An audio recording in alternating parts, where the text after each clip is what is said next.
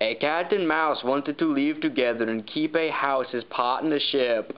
They prepared for winter by using a pot of fat, and because they had no safer spot for it, they placed it under the altar in the church until such a time that they would need it. However, one day the cat took a longing for it and approached the mouse. "Listen, little mouse, my cousin has invited me to serve as godfather. She's given birth to a brown and white spotted little son, and I am supposed to carry him to his baptism. Is it all right for me to leave you home alone with the housework today?" Go ahead, and if they serve you something good, just think of me. I would certainly welcome a drop of good red christening wine.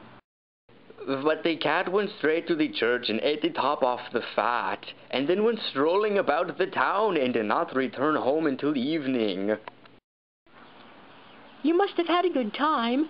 What name did they give the child? Top Off. Top Off? That's a strange name. Not one that I've ever heard before. Soon afterward, the cat took another longing and went to the mouse and said, "I've been asked to serve as godfather once again. The child has a white ring around its body, and I can't say no. You have to do me a favor and take care of the housework for yourself today." The mouse agreed, and the cat went up and ate up half the fat. When she returned home, the mouse asked, And what name did this godchild receive?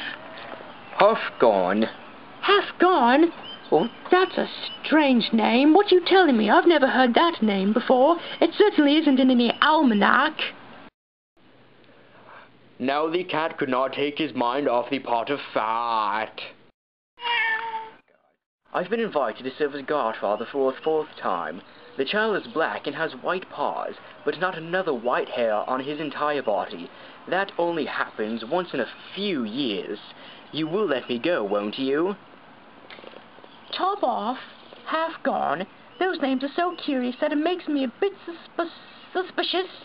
But go ahead. The mouse took care of the house and cleaned up everything, while the cat finished off the pot of fat. Round and full, she did not return home until night time. So what is the third child's name? All Gone.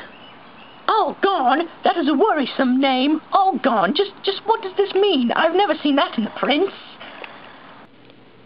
No one invited the cat to serve as godfather a fourth time. Winter soon came, and when they could no longer find anything to eat outside, the mouse said to the cat, "Let's go get the provisions that we've hid in the church under the altar." They went there, but the pot was empty. Now I see. You came here when you said you were invited to be a godfather. First, it was Top Off, then it was Half-gone, and then it was... Be still, I'll eat you up if you say another word. All Gone. The words were already out of the poor mouse's mouth, and she had scarcely said it before the cat jumped on her and swallowed her down. The end. Bum, bum, bum, wow.